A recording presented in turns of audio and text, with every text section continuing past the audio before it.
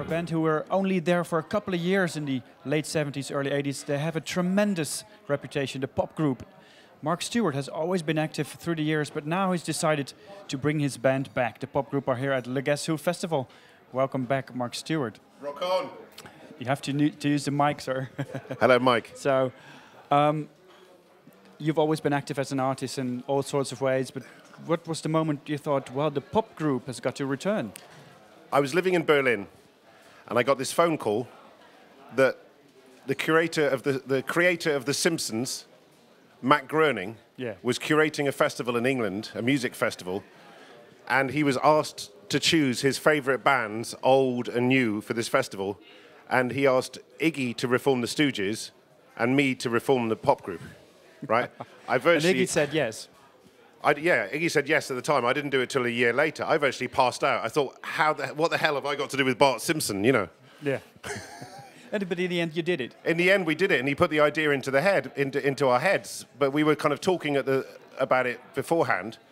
The idea was in the air. But the strangest thing is, these things that we wrote in my mum's bedroom, we were like 14 or 15, songs from the first album, Why or something. Yeah.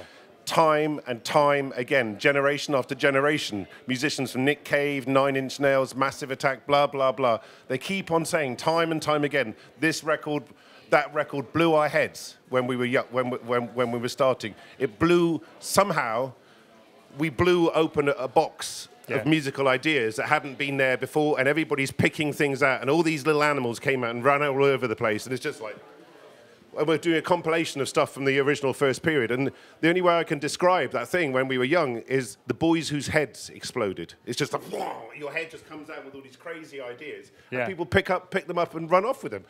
But us in turn are inspired by things, so it's a kind of feeding process, you know.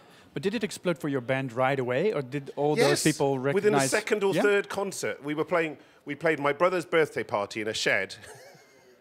And then we played 2 school dances, right? And then suddenly, within 5 or 6 months, we were on the front cover of every single English music magazine. And then, when I was still at school, I was on tour with Patti Smith, and I had to come back on the ferry with no sleep and try and do my exam, because I was running away from school to play with the band. It's crazy, crazy. So how does it translate to this time? I mean, 30 years have passed. Well, yeah.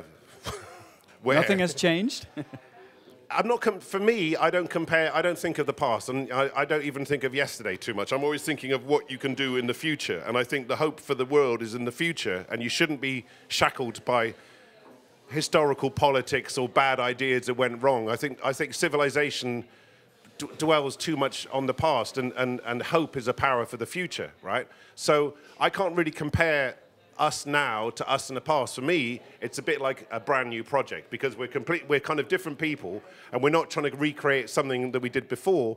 And it is a very different, for me, it's a very, very different feeling. For me, as soon as we got in this rehearsal room, something appeared, like an entity, like a golem appeared, this kind of thing appeared, which is separate to me, it's separate to Gareth, it's separate to Dan, and it's its own thing, and we can't control it. We just have to stand back and let it happen. So there's another energy now. Before, when we were younger, it was all to do with being very, not that we're not idealistic now, but all these ideas exploding in your head and finding out about this, that, poetry, politics, weird music.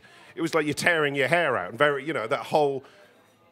But it's different. I think it's better now, personally. Yeah, we had something to say as well. You didn't only reform to perform old songs. You released a new record this year. It's called Citizen Zombie. Yes. It's a very interesting title, considering everything we've been talking about the past week in the wake of the Paris attacks, of course. We're all considering modern civilization as it is. Is that something you're right in the middle of now? Yes. Everything that's happening this week? Yes. How do you look at that? I personally really hate it when stupid musicians try and make comments on things in a very short amount of time just to be hip. Yeah, do they?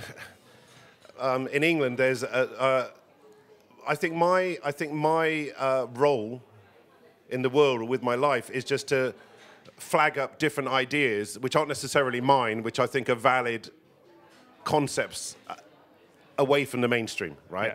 Yeah. And there is something else behind the mirror that we're not being told about, not necessarily concerning this week or whatever. Yeah. And there's a parallel universe, and there's lots of vested interests behind the scenes, and it's not really it's a very long 4-hour documentary. You would like to make about that if you would tell everything. You mean? Yeah. It's not. I don't think I know. You don't really know. It's not.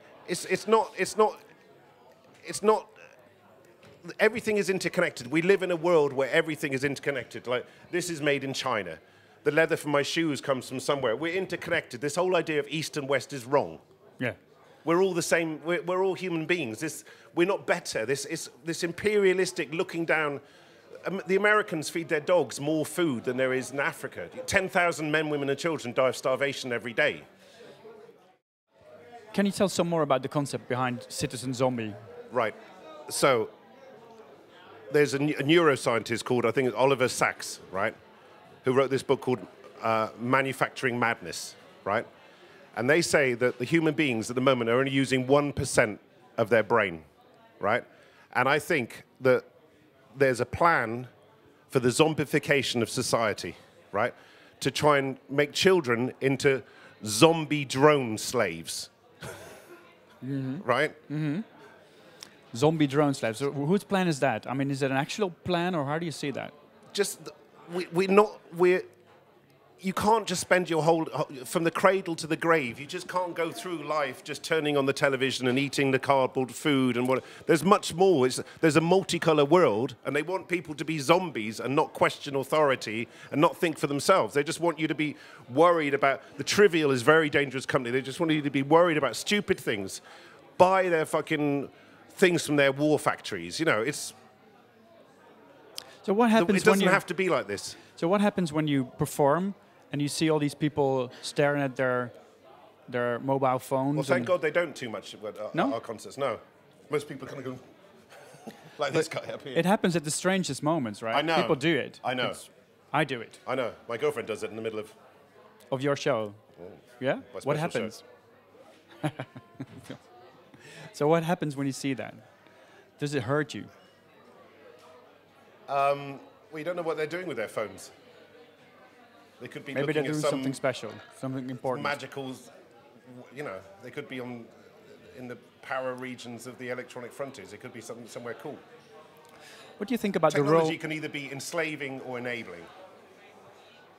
Yes, it can. But at the same time, I mean, when people are at concerts, it's probably not the way they are supposed to be interacting with the music. To a certain extent, but as an avid kind of record collector, I really used to love bootlegs. I used to search like rare David Bowie bootlegs and Velvet Underground bootlegs and stuff. We used to find shops and come to Europe. I mean, there's a record fair here at the moment I want to go to, which is so people recording shows clandestinely was always something people did.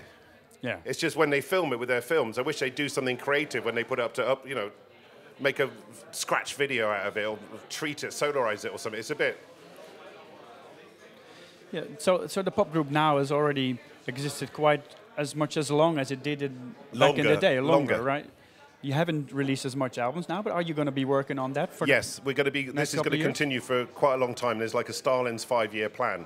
So next year, there's at the beginning in February, there's a reissue of the second album, which is called For How Much Longer Do We Tolerate Mass Murder?